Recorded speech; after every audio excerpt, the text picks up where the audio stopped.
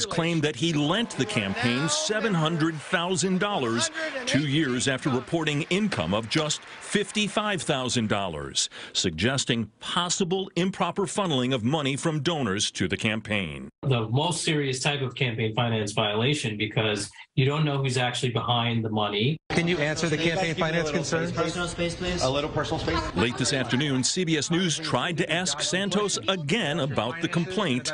He again refused comment. We've also reached out to the congressman's lawyer and are waiting to hear back. Now, to be sure, the FEC can issue fines, but does not have the power to remove a lawmaker from office who violates campaign finance laws. Live in the newsroom, Tony Aiello, CBS 2 News. Tony, thank you.